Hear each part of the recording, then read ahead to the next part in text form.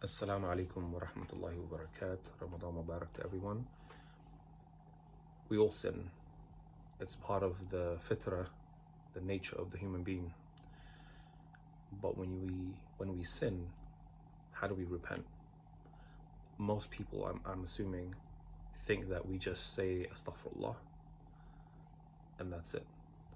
When in fact, there are actual procedures when you sin that you have to take. So first of all, there's something called Salat al-Tawbah, so the prayer of Tawbah, so for repentance. And so the way this works is that, and I will show evidence for this inshallah ta'ala, that when you do commit a sin, what a Muslim is supposed to do, first and foremost inshallah ta'ala, is feel guilt. So you have to have the intention of feeling guilt. If you don't feel guilty for the sin that you've committed, then your repentance cannot be accepted. Because as Allah says in the Quran, verily all actions are by intentions. If you do an act like repentance and you have no intentions to back it up, then it's kind of meaningless, subhanallah. Secondly, you have to make the intention to not repeat that sin, okay? Now, we all fall into sin, the same sin, many times, subhanallah. May Allah forgive us and guide us, ameen ya Rab. But we can make an intention to never do something and also at the same time end up falling into it. That again, that is a human nature. Many Muslims, even great Muslims in the past, have fallen into this, and that's normal. But what we're supposed to do is continue to make that intention, to want Allah to fix us, to make us better, and to move on from that particular sin. So you make the intention to never repeat that sin.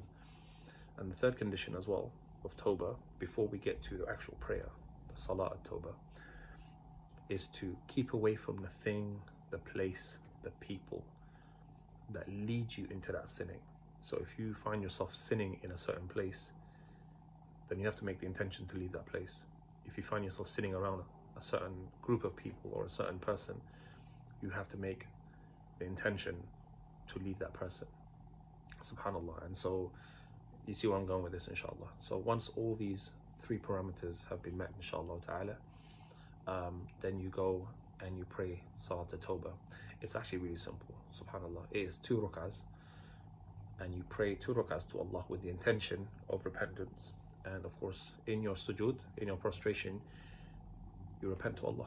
You seek Allah's forgiveness, you ask Allah for guidance with sincerity.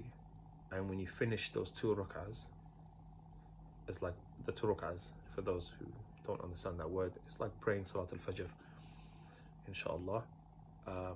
So 2 rak'ahs, and when you finish with that, inshallah, and according to a hadith, which I will show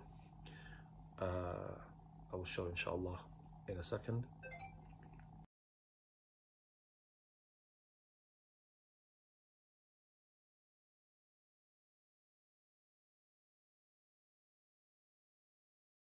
Allah is the most merciful. One of the tricks of the shaitan, I will end with this inshallah, not to make this video too long. One of the tricks of the shaitan is that he will make you believe that your sin is too great to be forgiven by Allah. Astaghfirullah al-Azim.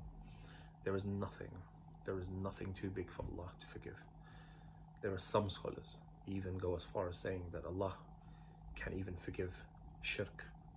And I know there's obviously some hadiths, some evidence to say that shirk may not be forgiven, but some scholars have gone as far as saying that not even shirk is bigger than Allah. There's nothing too big for Allah. And so never fall into that trick of the shaitan, whereas you believe that your sin is too disgusting, too filthy, so bad, so evil, that Allah cannot help you move on from it, rectify your affairs from it, and to forgive you from that. And never feel shy to mention that sin, obviously privately, to Allah. Sometimes people commit such a heinous sin that you're too shy to even mention those words in sujood, to mention Allah in the same sentence as that sin. Again, that's another trick from the shaitan. We have to be very open with Allah. We have to be very intimate with Allah. talk to Allah. Allah loves it when we return to Him. Barakallahu fikum. May Allah make everything easy for us and forgive us for our shortcomings and sin. Assalamu alaikum wa rahmatullahi wa barakatuh.